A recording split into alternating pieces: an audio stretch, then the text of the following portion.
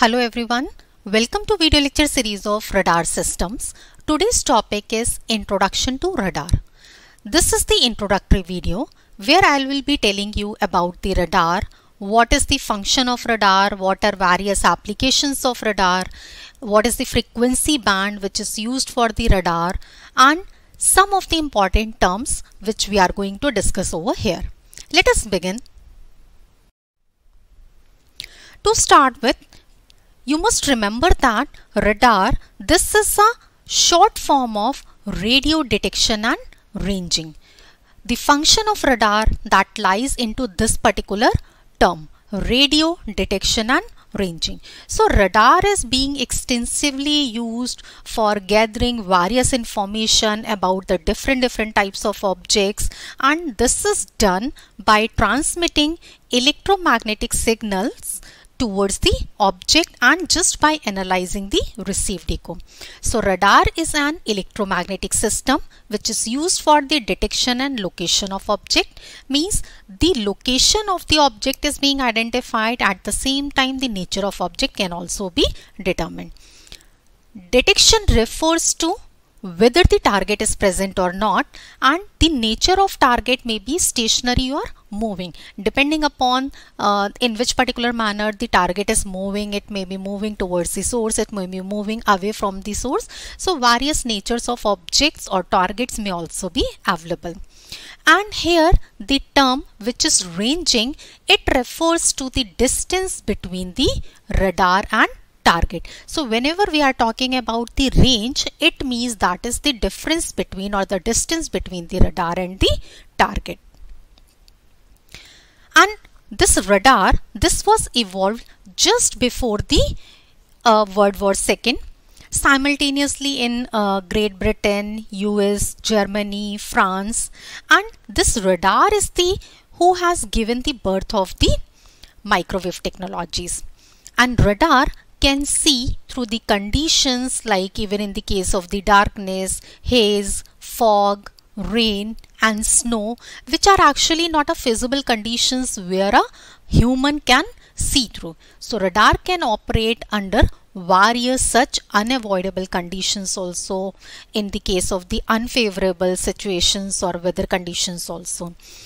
And the first radar that was worked at a very low frequency, that was approximately 60 megahertz, and that was only because of the lack of the sufficient powerful transmitting tubes. And the development of modern radar, it was started in year 1940 with cavity magnetron. Now let us understand the basic principle of radar. So you can draw the diagram by understanding what are the important components. So any radar system, it consists of four major components.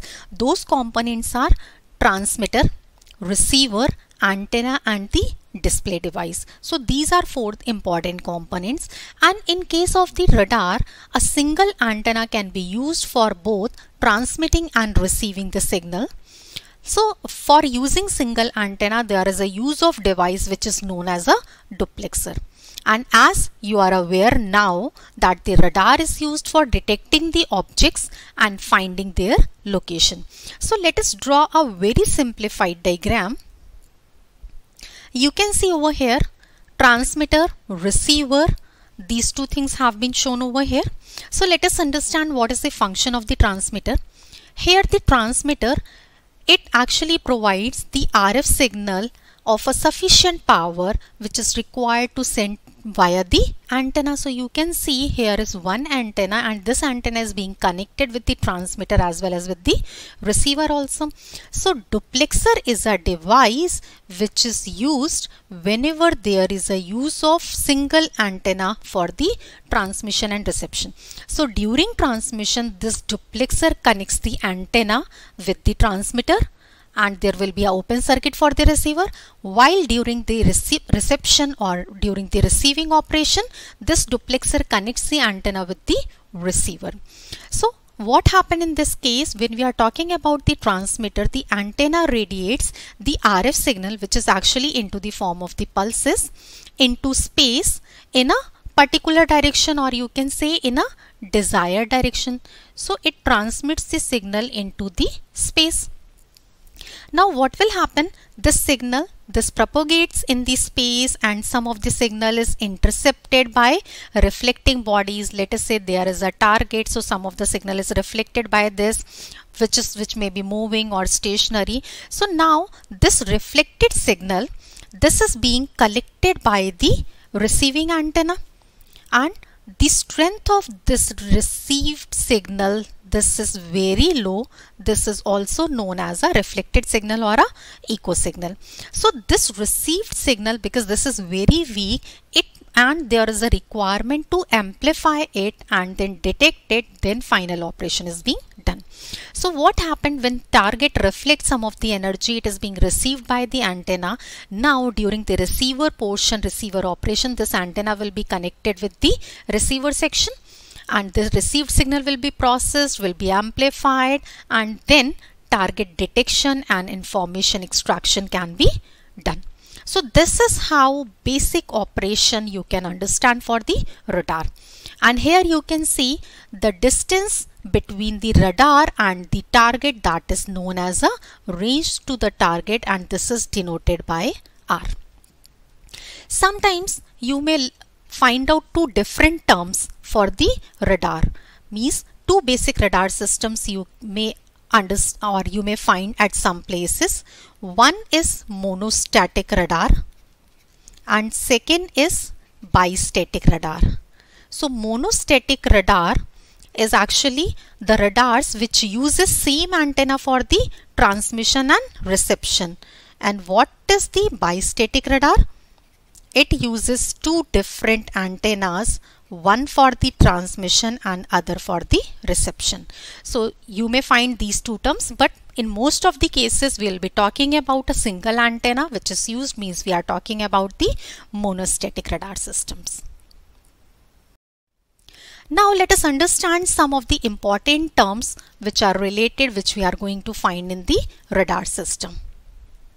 First is the range. What do you understand by the range? See, range is the distance between the radar and the target, and this is usually denoted by R. So you can write down the formula as well. Let us say the time taken for the signal to travel from radar to target and back to radar is T. Means signal is traveling from radar to target and then again from target to the radar. If this is the time T, and the distance between the radar and target is R, and here you can see R is the distance while traveling from radar to target, and again R is the distance from traveling back. It means the total distance covered is what? That is 2R. So now you can write down the range to a target. This range is what? 2R, which is equal to C into TR. TR is nothing but this is the time required, or you can write it as a T also, which I have mentioned over here. So from here you can write down what is R. This is C into T by 2. So this is the formula which you can use for calculating the range. And here C is the velocity or the speed of the light, which is nothing but, you must remember, C is 3 into 10 raised to the power 8 meter per second. So by putting the value you can calculate it. The range of the radar can be measured in kilometer, in nautical miles, or in some other units also. Second important term is the pulse repetition frequency. See, you can see here some of the pulses is being mentioned, or the diagram is being shown over here, and you must understand the duration between the two clock pulse. Its selection is very important. This particular duration must be selected in such a way that the echo signal which is corresponding to the present clock pulse, it must be received before the next clock pulse. See, when we are transmitting first clock pulse, then first we must be able to receive the echo of first pulse, then only the second pulse must be transmitted. So this particular duration must be selected accordingly. When we are talking about the pulse repetition frequency, means the number of radar pulses transmitted per second, that is known as a pulse repetition frequency, and the time interval between the successive clock pulses known as a PRT. You can calculate pulse repetition frequency, which is what? 1 upon PRT. So this is how you must remember this formula also. Next is the maximum unambiguous range. What is this maximum unambiguous range? See, in some of the cases, as I have told you that the time between the pulses, it must be selected very carefully. But what happen in some of the cases, if the time between the pulses is very short, means first pulse is transmitted and the second pulse is transmitted, if the time between the transmission in between these two pulses is very short, then what will happen? Echo signal which is coming from a long range target, that echo means the echo related to the first pulse, it may arrive after the transmission of second pulse, right? When the second pulse is being transmitted. So the echoes which arrive after the transmission of next pulse, that is known as a second time around echoes, or sometimes multiple time around echoes. So what happened? The range, which is an important factor, the range beyond which target appears as a second time around echo, that is known as a maximum unambiguous range. And the second time around echo I have already explained to you. So what the formula you will be writing? Maximum unambiguous range, that is what you can write C into TP upon 2, where this TP, this is the pulse repetition period. Pulse repetition period. Or you can write down this formula as C upon 2 times FP, and here what is FP? FP is pulse repetition frequency. So in this manner you can calculate the maximum unambiguous range. Next, an important factor is the minimum range. See, minimum range, or sometimes you may find a term short range of the target. These are the similar terms. What happen? Sometimes if it has been identified that the target is very close to the transmitter, so if the distance of the target from the transmitter, that is very less, so the echo which would be returned to the receiver, that will arrive even before the completion of the transmission of first pulse itself. See what happened? When you are transmitting first pulse, echo must be received after the transmission of first pulse and before the transmission of second. But if the target is very close to the transmitter, what will happen? Even after the first pulse transmission is not finished, but we are going to receive the echo. So what will happen in this particular case? The target is not going to be detected, means it is not going to decide what is the range. So this is actually the minimum usable range for the target, and it can be calculated as, means this is exactly 1/2 of the distance of the signal can travel during the time which it takes to transmit the pulse. So our minimum, it can be calculated by the formula C, which is the speed of light, into pulse width upon 2, which is actually the same as the shortest range. Next, now let us talk about the applications of radar. There are various applications of radar, and basically it has been categorized mainly into 3 categories, like applications for civilian, applications for military, and applications for scientific purpose. Here I have listed down some of the important application. First is application of radar for military. See, radar is a very important part of the air defense system. So what happens in case of the air defense system? It performs the functions of surveillance, navigation, and for the purpose of guiding the weapons also.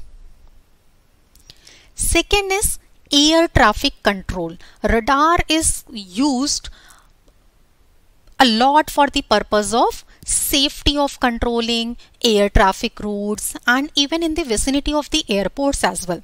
See, in the case of the aircraft and ground vehicle traffic, if we talk about a large airports, then a number of like vehicles will be moving here and there. So they are used to monitor by a high resolution radars. So radars has been used with ground control approach to guide aircrafts for safety landing even in the bad weather condition. So this is how it is commonly used in the air traffic control. Next is the aircraft safety. See, some of low-flying military aircrafts, they actually rely on what?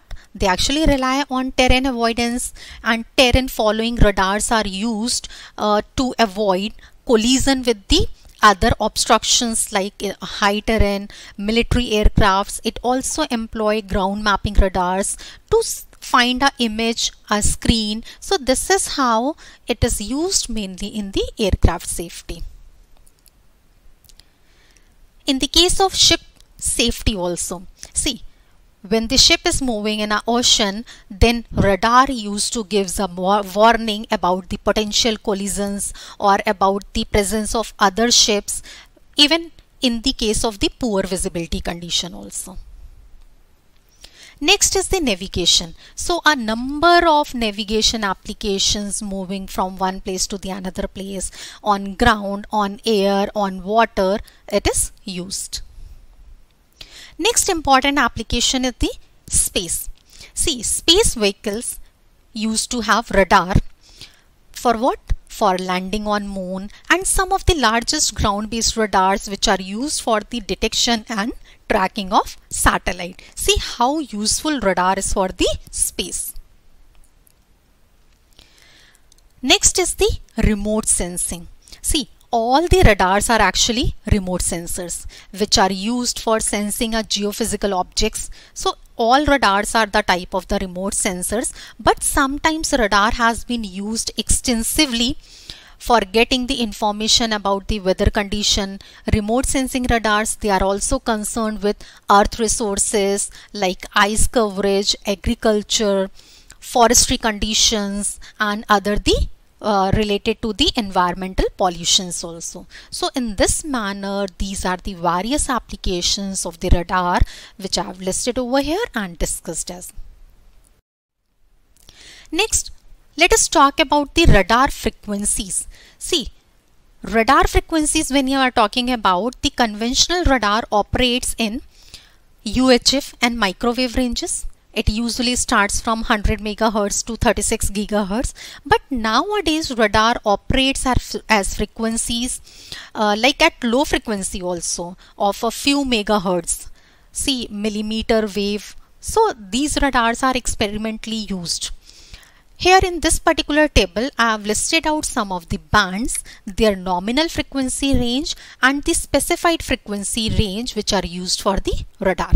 Like if we talk about the VHF, nominal frequency ranges from 300 to 1000 megahertz, but the frequency which is used for the radar application, that is from 420 to 450 megahertz, 850 to 942 megahertz. Similarly, you can see in the case of the L band, nominal ranges from 1 to 2 gigahertz and the specified frequencies 1215 to 1400 megahertz. Similarly, I have been listed out for S band, C band, KU band and Ka band. So you can see out of that allocated nominal frequency range which is used for the specific purpose of the radar.